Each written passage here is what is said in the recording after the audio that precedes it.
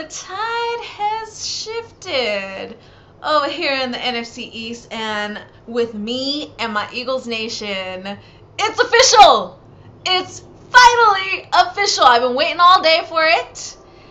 And Eagles have signed former running back of the Dallas Cowboys, Demarco Murray, 5 years, $42 million, $21 million guaranteed. He didn't rush it back then, and we got him right now. He gonna run through Philly like he's a snowplow. Well, Cam, looks like the snowplow is gonna be running through your team this season. So we've seen quite the chain of events go down these past few days, and it's been just kind of this non-stop roller coaster of emotions.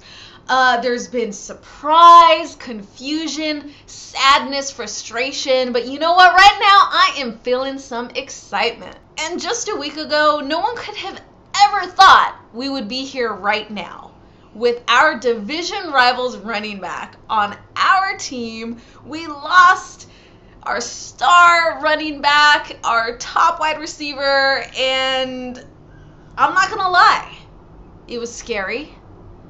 It was nerve-wracking. I didn't know what to expect. All we could do was trust in Chip. It was tough. It was a very tough pill to swallow when we got rid of Foles for Sam Bradford. But you know what? After each move is being made, things are starting to make more and more sense.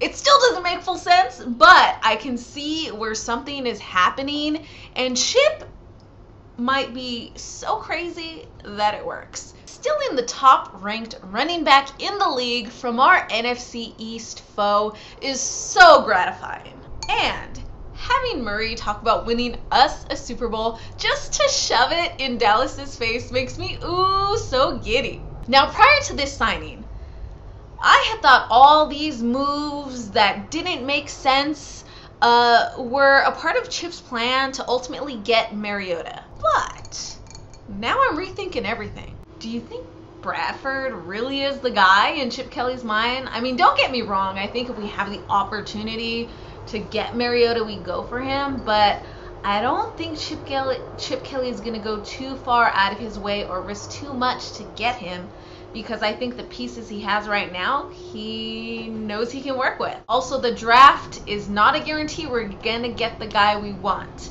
So, in that case that we don't get Mariota, this signing of Demarco Murray makes me feel a lot more comfortable about Sam Bradford being our guy. Well, one epiphany that I had this week was that you can't overthink Chip's moves. You just gotta let it ride and see where it takes us, because initially it's not gonna make sense. If you look at it at face value, there is so much lying underneath, and there is so much more behind this move that we don't know about. And Chip's not gonna tell us what it is. He's gonna show us. And right now we are in a good place. We needed something big to feel good about the moves that just went down. We needed something huge to feel good about letting our star players that we were emotionally attached to go. And this was the move that we needed. So I am feeling good, and it's an extra bonus that it happens to torture our NFC East rivals.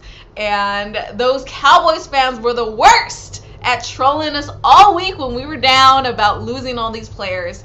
And now it just backfires in their face. And I'm seeing them pull that 180 where they're backpedaling now. They're trying to retract whatever statements. Now they're trying to say DeMarco Murray wasn't that good. And you know what? I'm going to say it right here. If you believe something, you got to stay consistent with it. I'm not going to lie. All the times I've been repping my Eagles, I've always preferred LaShawn McCoy. But I'm in a scenario where I can't have LaShawn McCoy anymore. Therefore, I will gladly accept the next best option. And think about it. DeMarco Murray, Ryan Matthews, and Darren Sproles.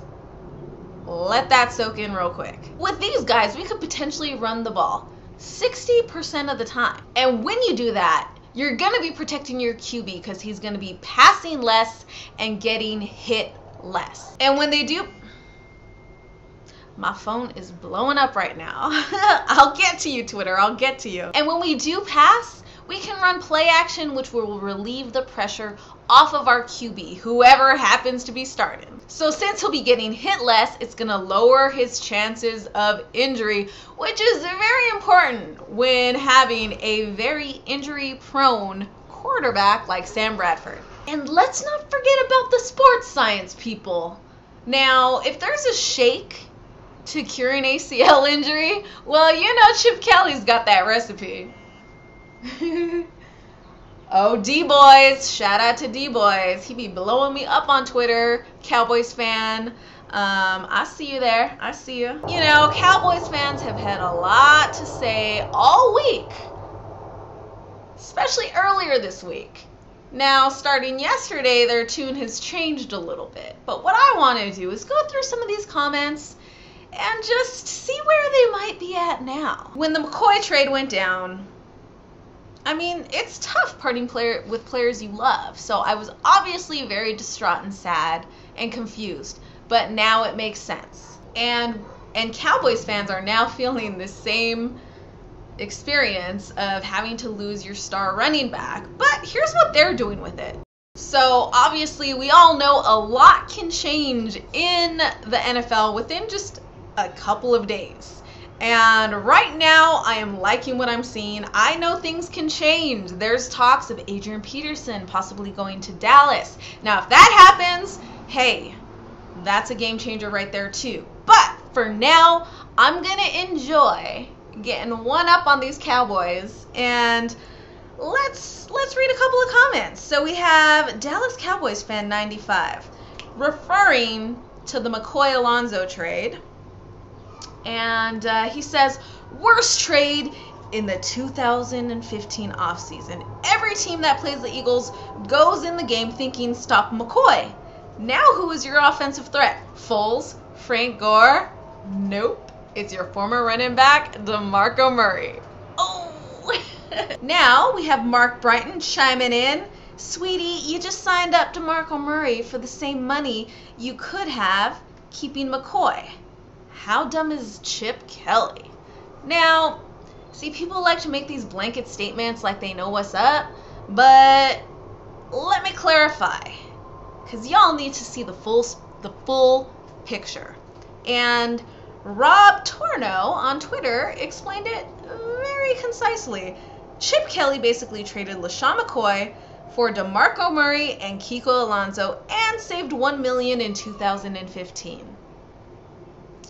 You calling that dumb? Finally, the homeboy, you already know. He just happens to represent one of the teams that I hate the most in the NFL. We got Batman 05655. Popcorn. I want to see what kind of run game you will have. So I got my popcorn ready. And are you still enjoying the show? Well, actually, Batman, if that's your real name. You know, you did have one of the best comebacks this week on EDP's video. So I will credit you that. There is a lot that can change from now until the start of the season, and if you guys get Adrian Peterson, then that's a whole different story. But for now, I'm enjoying this moment, and I'm enjoying reading some of these past comments. Well, actually, there were some nice people in the mix. We have Des Bryant 11, who says, man, what happened to the Eagles' offensive stars? I actually feel bad.